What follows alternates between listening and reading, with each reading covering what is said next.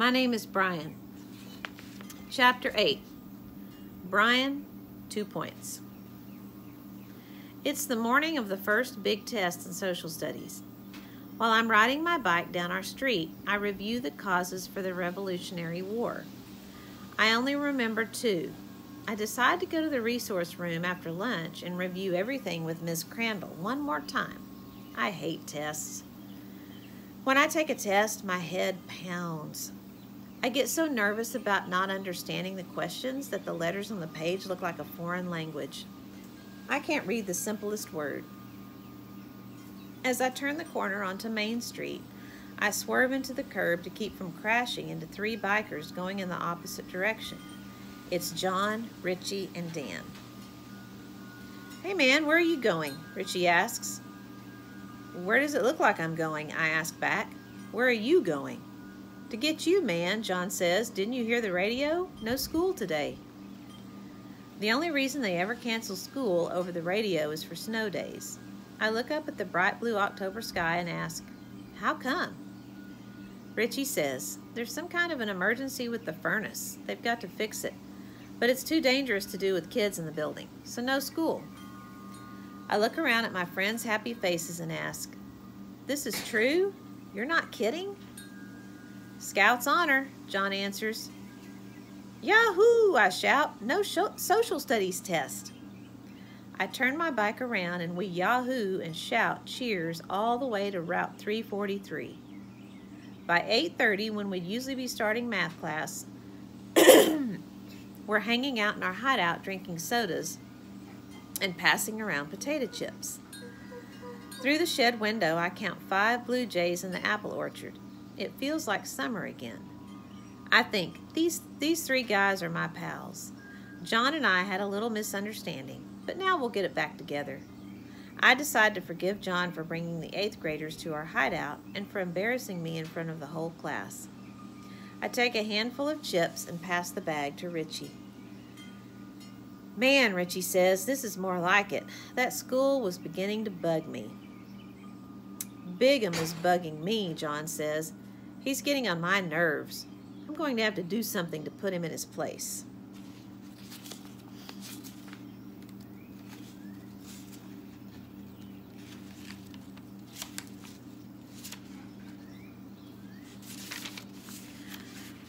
"I don't think you should mess with him," Dan says. "He's too awesome." "Are you guys still afraid of him?" John asks. "Didn't I tell you he's not going to do anything to us? He wouldn't dare. It's his first year here. He's got to do good or he's out the door, like Miss Olgie." "I don't know," Dan comments. "You guys are such wimps," John continues. "Just because he's black, you think he's dangerous? You're being prejudiced, especially you, Dan." I want to say that the reason we don't have to be afraid of Mr. Bigham is because he's a nice guy. But I keep my mouth shut. I don't want to be called a teacher's pet again. "Listen, you guys," John says, "if I do pull a joke on Bigham, I expect all of you to be behind me." "What are you going to do?" I ask. He crumbles up the empty potato chip bag, tosses it to me, and says, "I'll think of something." His grin says he already has. I don't like the idea of playing a joke on Mr. Bigham, especially now that he's going through so much trouble to help me. "So, what are we going to do now?" Richie asks. "Let's hang out in the big house," John suggests. "I think, but don't say, just like you and Richie did with Mac and those other 8th grade clowns." A few minutes later, we're sliding around in our sock feet on the front hall marble floor. "Hey, John," Richie says, "this hallway is bigger than your whole house." John puts his finger to his lip. "Shh. Don't use names. This place might be bugged with tape recorders." Did he look at me in a funny way when he said that? "Let's play hide and seek," Richie says. "Forget it," I say. "That's a baby game." But John says, "It won't be a baby game in this house with all these rooms. It'll be freak out time. Let's do it, Dan. You be first.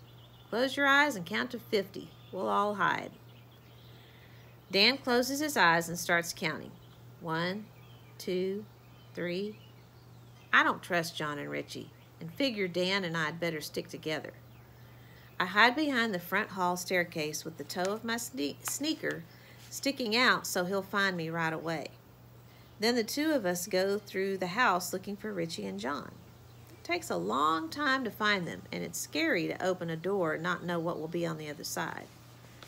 We finally find John hiding under a sheet in a bathtub on the second floor, and Richie in a closet on the third floor.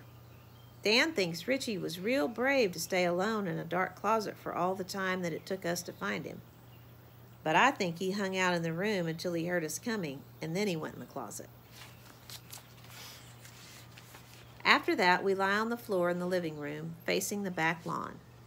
I watch the leaves falling off the trees and look for birds. I wonder what it would be like to live here, I ask out loud. You know, if you were real rich and could afford it and everything. What would you do if you had this whole place to yourself? First of all, I wouldn't be alone, John says. I'd fill it with beautiful women. And I'd get me the best sound system in the world with music piped in every room. And I'd have at least 5 VCRs and TVs. And a swimming pool. Definitely a swimming pool. Me too, Richie says, and lots of servants. I'd put movie equipment in here, Dan says. Not just to watch movies, but to make them. I'd get the best machines for doing special effects. Then I'd make monster films. Man, that'd be great. What about you? John asks me. I know exactly what I'd do, but I don't feel like telling John, so I say, nothing special, just live here and have fun. But I'm thinking, first, I'd study to be a scientist who knows all about birds, an ornithologist. Then I'd turn the whole estate into a bird sanctuary and invite other ornithologists to do research with me. We'd take pictures and write about the birds, and I'd invite my grandpa Al to live here, too. He could grow vegetables and take care of the orchard and build things with me. He'd love that. If my father wanted to come over, I'd let him, but the minute he was mean to someone or embarrassed me, I'd send him away. Tyson could live with us if he wanted. So could my mother. And maybe Hillary. But they'd probably want to stay home with my father. I guess Grandpa and I would visit them. But anytime I wanted, I'd know I could walk out of their house, get in my big van, and drive home to my bird sanctuary. Thursday night, I study for my social studies test again.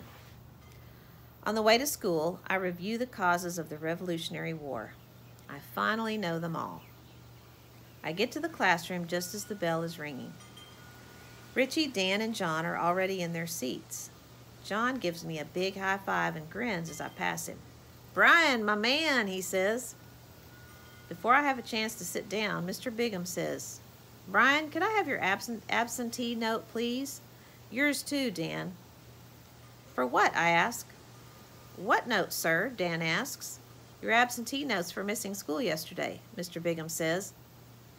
But there wasn't any school, I tell Mr. Bigham, because of the furnace. It was on the radio. It was too dangerous to be here, Dan adds. The whole class is hooting with laughter, especially John and Richie, who are also scratching their heads. Isabel is laughing so hard that she doesn't even notice that they're doing it. Mr. Bigham asks, Boys, did you hear that school was closed on the radio, or did someone tell you? Someone told us, I say. Told us that they heard it on the radio. Who? Mr. Bigham asks. Dan and I exchange a glance that means we're not going to squeal on John and Richie, though I'm not quite sure why. Some guys on bikes, I tell Mr. Bigham. When I sit down, Isabel whispers to me, An emergency with the furnace in October? You couldn't make up anything better than that? I feel like scratching my head and under my arms, too, right in her face. But I won't give John the satisfaction. If I scratch, he'll think I think what he did is funny. It isn't. Not one bit. It certainly is suspicious that all 4 of you were absent on the same day, Mr. Bigham comments. John's father called the school about his aunt's funeral, and I have Richie's note about his cold. Richie fakes a sneeze and a cough. But, Mr. Bigham continues, you two don't have any real excuse, do you? No, sir, Dan and I answer in unison. Mr. Bigham doesn't make us say who told us that there wasn't any school, but he's going to call our parents. I figure that Mr. Bigham is smart enough to know that John and Richie made up their excuse, and he'll call their parents too. So I tell John that during lunch. I also ask him why he played such a mean trick on us. Who cares if Bigham calls my mother, he says. What's she going to do about it? And it was not a mean thing to do. I did it for your own good. You're getting too serious about school. You're getting too serious about everything. I figured you needed the day off to get back your Joker's Club attitude. Lighten up, man. What's the big deal, Richie asks. We cut all the time last year. I only cut 3 times, I tell him. That's why my father's so strict with me this year. I'm going to get in big trouble because of cutting yesterday. Me too, Dan says. Big trouble. Everybody in the class got a good laugh out of it. John says, and you had fun yesterday. Admit it. Not enough fun to make up for what my father's going to do to me. I don't tell them I'm also worried that Mr. Dithers won't let me make up the social studies test.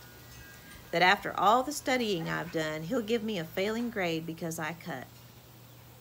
I'm about to bite into the cafeteria's version of individual pizza pie when the guys at the 8th grade table call over to me. Hey, Brian, there's no school Monday. They have to sweep the cafeteria. This gets a good laugh from the 6th and 7th grade tables. I yell back, here's something for them to sweep up, and throw my pizza at them Frisbee style. It hits Mac on the sleeve, sauce side up, before dropping to the floor. Everyone in the cafeteria is cheering and laughing. Richie, John, and Dan scratch.